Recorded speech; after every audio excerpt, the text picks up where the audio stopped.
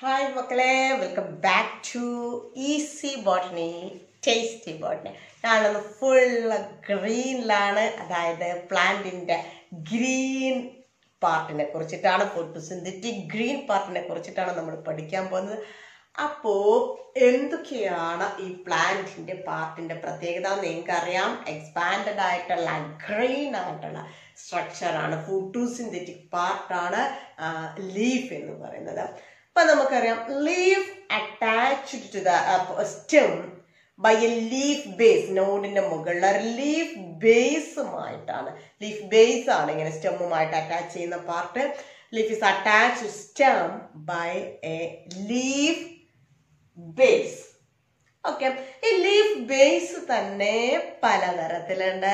അതായത് ലീഫ് ബേസിന് ചെറിയ ചെറിയ പ്രത്യേകതകളുണ്ട്. എപ്പോഴും എക്സാമിന് ചോദിക്കുന്നതാണ് എന്തൊക്കെയാണ് ഈ പ്രത്യേകതകൾ നോക്കാം. ലീഫ് ബേസ് ചില പ്ലാന്റുകളില് ലീഫ് ബേസില് സ്മോൾ ലീഫ് ലൈക്ക് സ്ട്രക്ചേഴ്സ് കാണാം. അപ്പൊ നോക്കും, ഇതാ ഇങ്ങനെയുള്ള സ്മോൾ, ചെമ്പരത്തിയിലൊക്കെ കാണുന്നുണ്ട്, ഹിബിസ്കസില് small leaf like structures found at the leaf base known as stipules. Small leaf-like structures found at the leaf base known as stipules. Okay. ഇനി ചില പ്ലാന്റുകളിൽ, അതായത് for example leguminous പ്ലാന്റുകളുടെ leaf base swollen leaf base ആണ്. ഇങ്ങോട്ട് നോക്കൂ, leaf base ഇങ്ങനെ വീർത്തിരിക്കുന്ന leaf base ആണ് leguminous പ്ലാന്റുകളുടെ leaf base. The swollen leaf base found on leguminous plants known as pulvinus.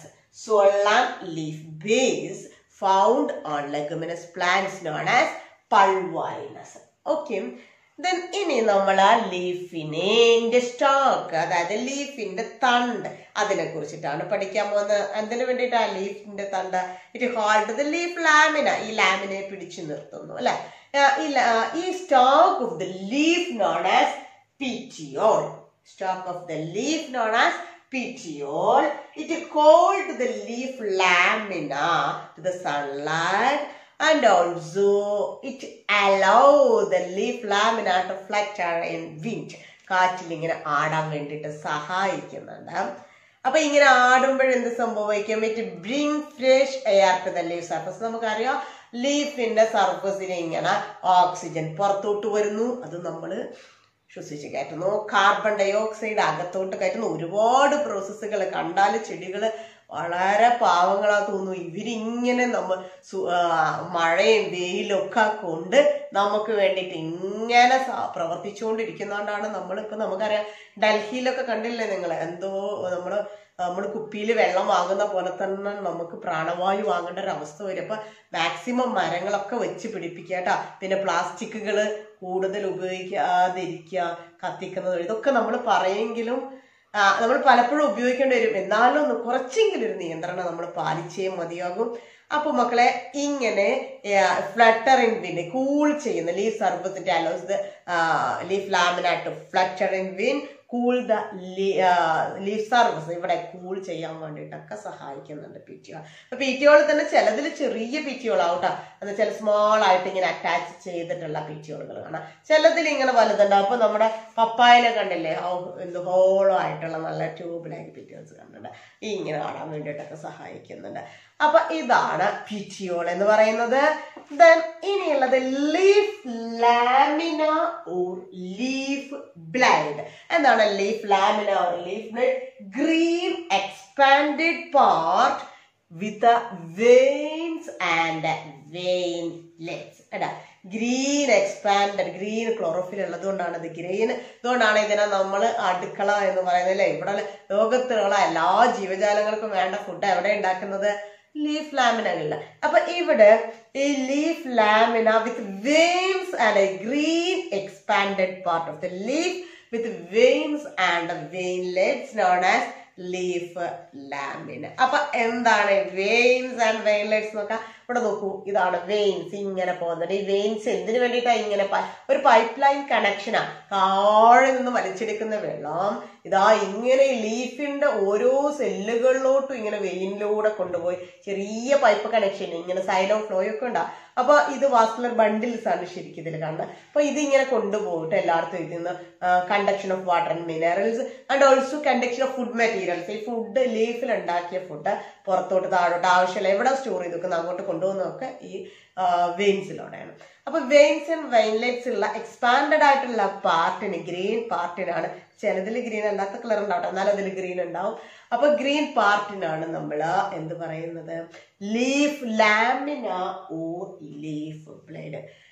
അങ്ങനെ വരുമ്പോ ഈ വെയിൻസിന്റെ അറേഞ്ച്മെന്റ് പലതിലും വ്യത്യാസമുണ്ട്. അയ്യോ, അത് പറഞ്ഞപ്പോഴാണ് ഞാൻ പറയാൻ വിട്ട ഒരു കാര്യം. ലീഫ് ബേസ്, ചിലതിലെ ലീഫ് ബേസ് ഇങ്ങനെ monocot സ്റ്റെമ്മില് leaf base expanded sheet modified to expanded sheet covering the stem. സ്റ്റെമ്മിനെ cover ചെയ്തുകൊണ്ട് സ്റ്റെമ്മിനെ കവർ ചെയ്തുകൊണ്ടുള്ള എക്സ്പാൻഡഡ് ഷീത്ത് ആയിട്ട് ലീഫ് ഷീത്ത് ആയിട്ടോ ലീഫ് ബേസ് കാണാറുണ്ട് കേട്ടോ. ഓക്കെ, ദെൻ ഇനി വെയിൻസ് ആൻഡ് വെയിൻലെറ്റ്സ് പറഞ്ഞപ്പോഴാണ്. അപ്പൊ ഇവിടെ നോക്കൂ, ഈ ചെടി എടുത്തു കഴിഞ്ഞാൽ ഇതിന്റെ വെയിൻസ് വ്യത്യാസമുണ്ട്, ദെൻ ഇതിന്റെ വെയിൻസ് വ്യത്യാസമുണ്ട്. അതായത് in monocot plants veins run parallel to each other. അതായത് ഓരോന്നിന്റെ അറേഞ്ച്മെന്റ് വ്യത്യാസമാണ്. അപ്പൊ arrangement of veins and വെയിൻലെറ്റ്സ് on the leaf lamina known as venation. Then in monocot leaves, the veins run parallel to each other, known as parallel venation. But in dicot plants, നോക്കൂ, veins and veinlets form a network. ഇങ്ങനെ network ആയിട്ടാണ് വെയിൻസും വെയിൻലെറ്റ്സും കാണുന്നത്.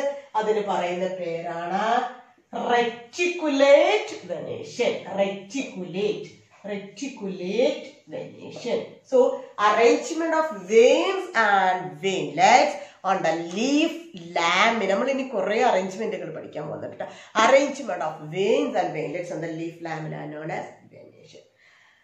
Venation, if the veins run parallel to each other and is in monocot plants, that venation known as parallel venation.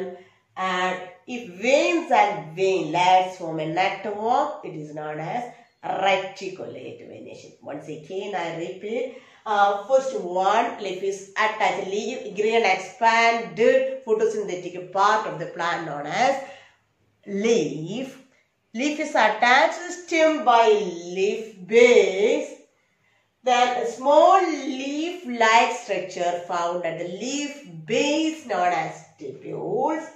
Swollen leaf base found on leguminous plants known as pulvinus. And in monocots, leaf base expand to form a sheath covering the stem known as leaf sheath. And the next, the stalk of the leaf known as petiole. To hold the leaf lamina to light, and it allows the leaf lamina to fluctuate in wind and thereby cool the leaf surfaces, bring fresh air to the leaf surface.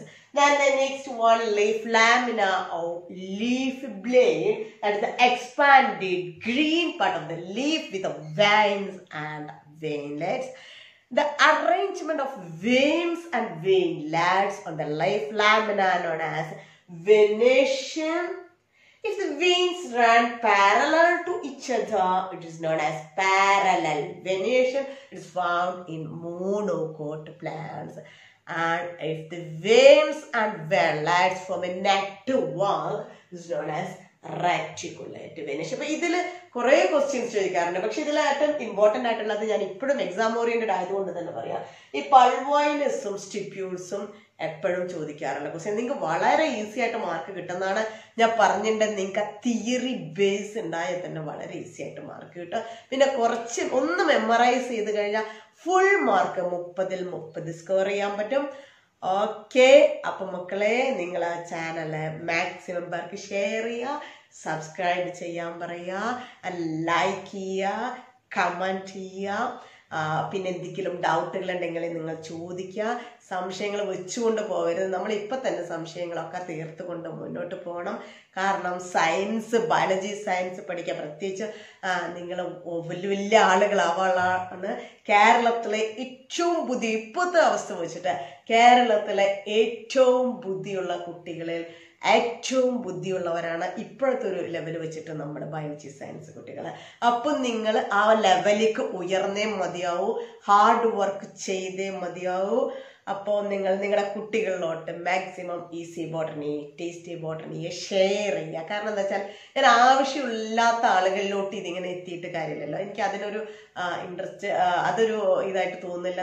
ആവശ്യമുണ്ട്, ഞാൻ work ചെയ്യുന്നു. ഇനിയിപ്പോൾ നിങ്ങളെ എത്ര പേരാണെന്ന് വെച്ചാലും അത് ആവശ്യമുള്ളവരിലോട്ട് എത്തും. കാരണം കുറച്ച് കഴിയുമ്പോൾ ഇതിങ്ങനെ ആവശ്യപ്പെട്ടുകൊണ്ട് വരും. കാരണം ക്ലാസ്സുകൾ നമുക്കറിയാം ഒരുപാട് സിലബസ് എടുക്കാണ്ട്. നിങ്ങളൊന്ന് ആലോചിച്ച് നോക്കൂ, ഏറ്റവും കൂടുതൽ നിങ്ങളുടെ ക്ലാസ്സിലോട്ട് എക്സ്ട്രാ വർക്കുമായിട്ട് വരുന്നത് ബോട്ടണി, സുവോളജി ടീച്ചേഴ്സാവും. പീരിയോഡ് കുറവും പോർഷൻ കൂടുതലാണ് നമുക്കുള്ളത്.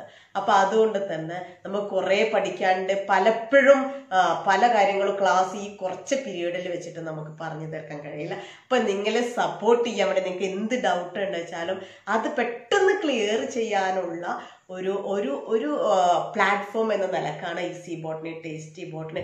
പൂർണ്ണമായും ആത്മാർത്ഥമായിട്ട് കുട്ടികളെ സപ്പോർട്ട് ചെയ്യാന്നുള്ള ലക്ഷ്യത്തോടെ തന്നെയാണ് നമ്മൾ ഈസി ബോട്ടണി ടീച്ചർ. എനിക്ക് കുറച്ച് റിസ്ക് ഉണ്ട്. കാരണം നമുക്കറിയാം, നിങ്ങൾക്കറിയാം, നമുക്ക് വീടുകളിലെ പണി, പുറത്തുള്ള പണി, ഇതെല്ലാം കൂടി കഴിഞ്ഞ് ഇതിൻ്റെ ഇടയിൽ ഞാൻ എനിക്ക് നിങ്ങളെ സപ്പോർട്ട് ചെയ്യണമെന്നൊരു ആഗ്രഹം ഉള്ളത് കൊണ്ടാണ് നമ്മൾ ഇങ്ങനെ ചെയ്യുന്നത്.